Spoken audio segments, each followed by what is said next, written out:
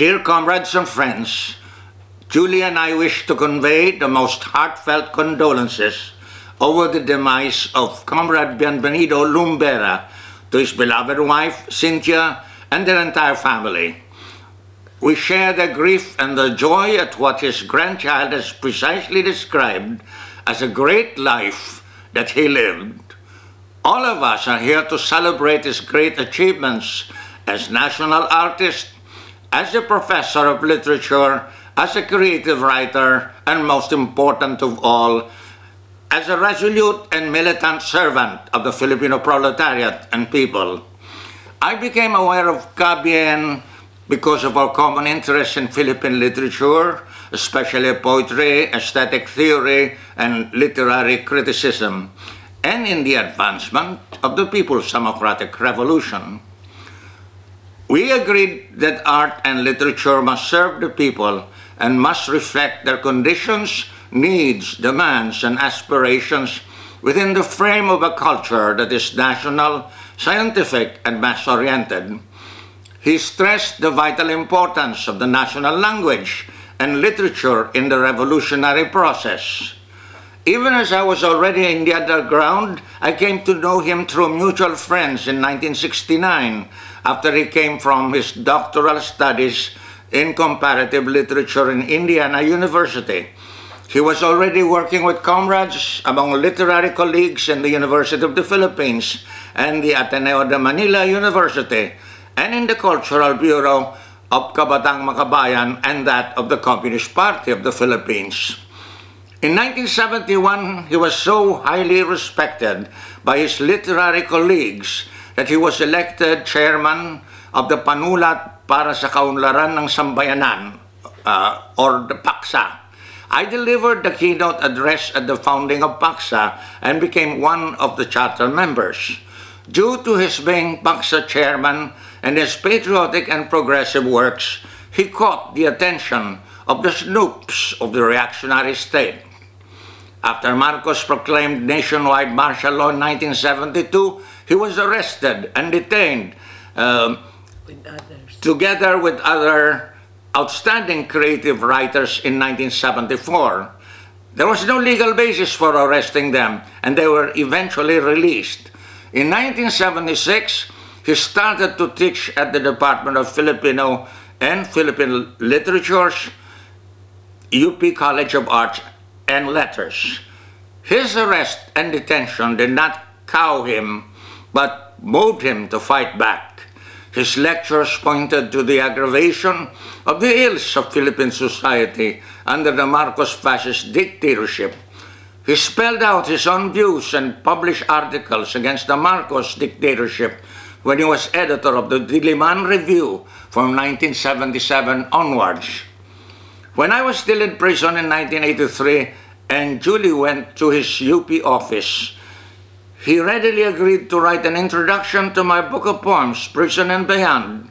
His introduction, Beyond Autobiography, made a comprehensive and profound evaluation of my poems.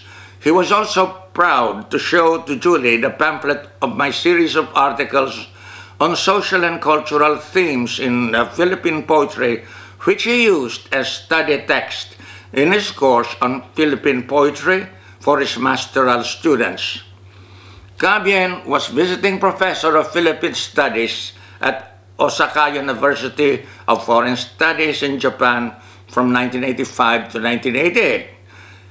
He therefore regretted that he was not in the Philippines to participate physically in the mass uprising that brought down the Marcos fascist dictatorship in February 1986.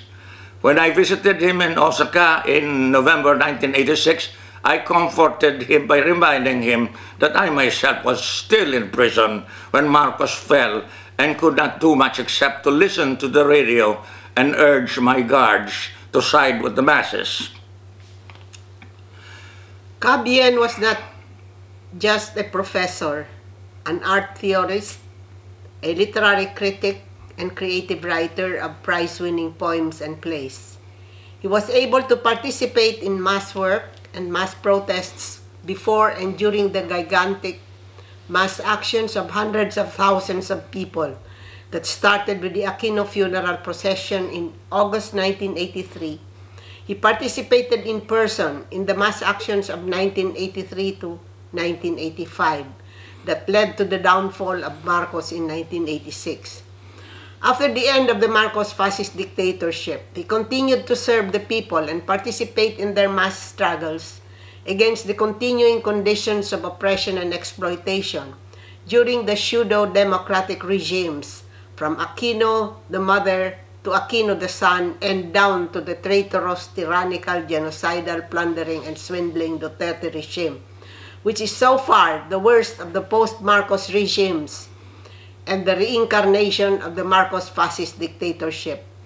Up to the last decade of his life, he was an outstanding figure in mass meetings and protest actions.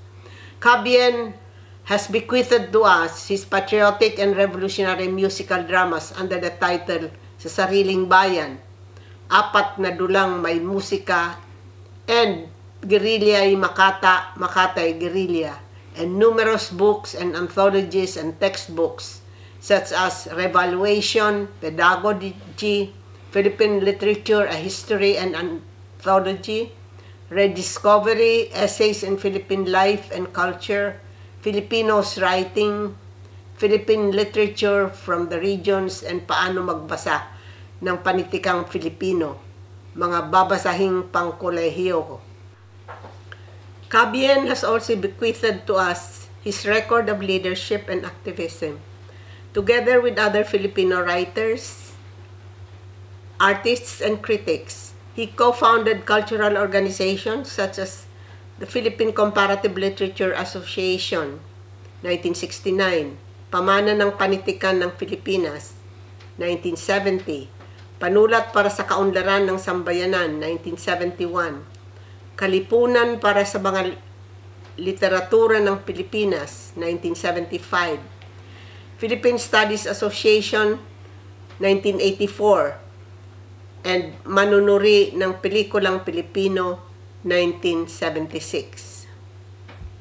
He was editor of Sanghaya, National Commission on Culture and the Arts, professor at the Department of English in the School of Humanities of Ateneo de Manila University, professor at the Department of Filipino and Philippine Literature, College of Arts and Sciences at UP Diliman, and professor of literature at the De La Salle University.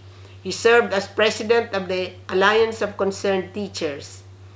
As creative writer, he received the 1975 Palanca Award for Literature, several National Book Awards from the Manila Critics Circle, the 1998 Philippine Centennial Literary Prize for Drama, and the 1999 Cultural Center of the Philippines Centennial Honors for the Arts.